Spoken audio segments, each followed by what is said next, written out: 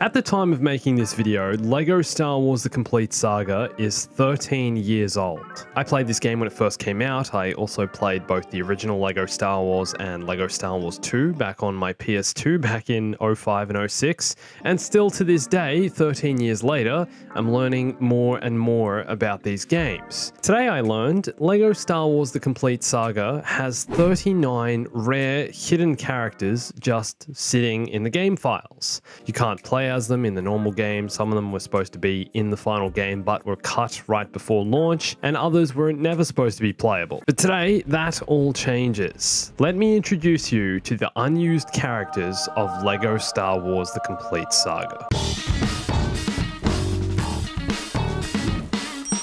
Now, before you ask, no, these aren't modded characters. They're official, actually in the game. But I am using a mod created by my friend Linterni Gamer to play as them here. Oh, hey, look, it's Dr. Evazan, a buzz droid, a giant moving curtain. This is going to be fun. Hey, everyone, it's Andrew. Now, just before we get started, today's video is sponsored by the Ridge Wallet. Just like LEGO Star Wars has a bunch of unused characters, your regular everyday wallet probably has a lot of unused cards, receipts, and things you don't need just sitting in there. And that's where the Ridge Wallet comes in. Its sleek, compact design means you only carry what you need. I've been using one of these for ages now, and once I got used to it, there was really no going back. Also, these would make a great Christmas present and gift if you want to give one to your family or get one for yourself. Go to ridge.com/bombastic and use the code bombastic to get 10% off with free shipping, and there's details in the description. Okay, so we're going to do this alphabetically. First up, we have the 2-1B surgical droid. This character is used in a cutscene at the end of Empire Strikes Back. He's the one who gives Luke his new hand, and as you can see, he's actually animated with his own unique movements. No one else in the game moves like this. This is Anakin Jedi Scarred. This character's left over from LEGO Star Wars video game, the 2005 version, and was supposed to appear in the Darth Vader level, I think either Revenge of the Sith or the bonus, but the idea for him was eventually scrapped. Would have been cool to fight against a half-torched Anakin on Mustafar. It's like he dipped his head in the lava. This model of Darth Vader, known as Anakin Vader, was used in the Emperor Palpatine fight scene, and also appeared in LEGO Star Wars video game. Next up is the Barman. He was never supposed to be playable, but you can find him behind the cantina bar. You're always grumpy. Too many droids in here, I guess. We don't serve their kind here. What? This is the LEGO Star Wars 1 battle droid prototype. He was used in early builds of the game, but was eventually replaced. Next up is the Boga. This giant thing here, and I was like, huh, what's a Boga? Oh wait, it's this girl right here, Obi-Wan's Utapowan lizard. So there was originally supposed to be a level which had you chasing General Grievous, just like in the film, but this wasn't included in the final game. Hopefully we'll see the Boga and the Boga chase included in LEGO Star Wars The Skywalker Saga. Next up is the Bomar Monk. Now, I'm not sure if this was going to be a playable character or something you could ride, but this spider thing here isn't actually a spider. The Bomar Order was a religious order that believed in isolating themselves from physical sensation to enhance the power of their minds. So they had their brains transplanted into jars and would use droid spider walkers to get around instead. So in this jar here, this single orange Lego stud is a brain. Feeling enhanced in there? This is the Buzz Droid. Honestly, wish we got to see more of these in the movies. And I'm surprised this one's not playable. It was supposed to be, but got cut right before the game's release, and it's much bigger than I remember Buzz Droids ever being. Maybe that's why it was cut, it wasn't canon. This one's basically a bigger version with legs that uses its saw as a melee weapon, just slapping Obi-Wan around the room. And it actually goes into ball form if it gets attacked. Hey look, it's Figure and Dan from the Cantina Band, and he can actually play the bongo drums.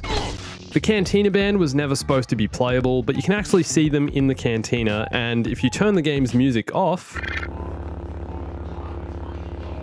now, you know the character I've always wanted to play as in LEGO Star Wars? Curtains! Forget about Anakin and Obi-Wan and Vader and all of the other classics, I want to play as curtains! These are the curtains used in the Jabba's Palace intro scene, and I have no idea why they're here and why they're counted as a playable character, or why I can do this, but I can! You guys remember Dr. Evazan, right? Again, I feel like this guy should have made the final cut, responsible for getting his friend's arm chopped off by a space space wizard. I think he eventually sewed it back on though. This is a duvet. Again, not sure why this is counted as an unused but playable character, but here we are. And I'm assuming this was used as a prop at some point, maybe when Anakin wakes up from his nightmare and throws off the duvet. Again, no idea why I can do this, but I can. This here is the Fallompasset, an animal native to Naboo, and they do actually make an appearance in the Naboo level where you meet Jar Jar, but you can't ride them or play as them. Who came up with that name? Fallompasset. Fallompasset? It's a funny one. Doesn't feel like a real word. Oh wait, it's not. Next up, a character I'm super familiar with because of my adoration of Star Wars Racer. This is Gasgano, although he's missing something I can't quite put my finger on. Apparently he also appears in a cutscene, probably in that dreaded pod racing level. Do you guys remember that general aboard the AT-AT that destroyed the Rebel shield generator on Hoth?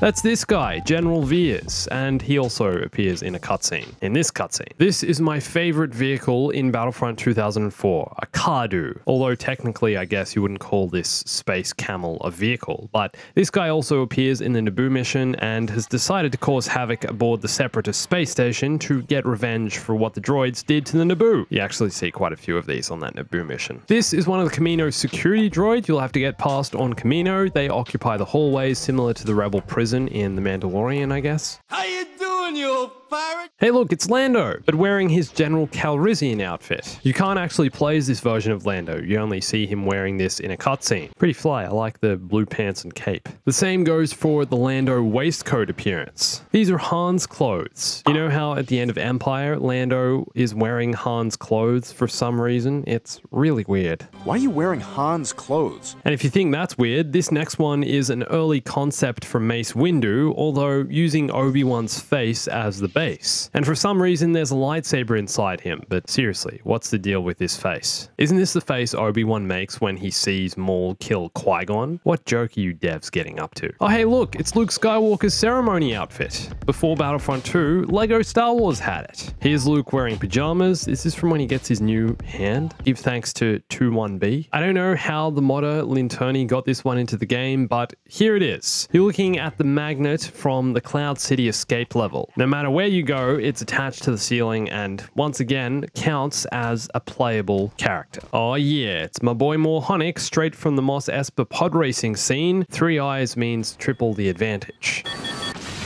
This is the LEGO Medic, the type of medic to draw his pistol and throw bombs in your direction. Guys, how is Nyan Nub not a playable character in LEGO Star Wars? If Battlefront 2015 got just one thing right, it was this guy. Yeah.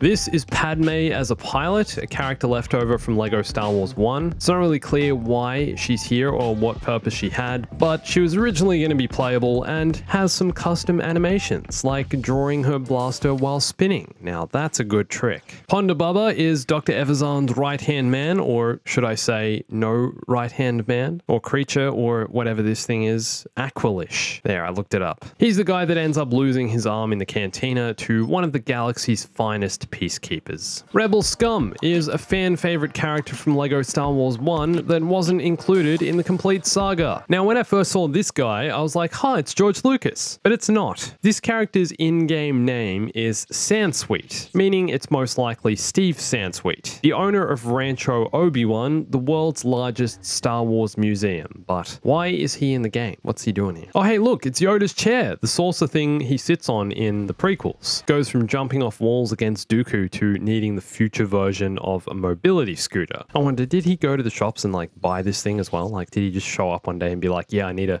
hover pod for myself. I'm getting old. How is Sebulba not a playable character in LEGO Star Wars? Like, what?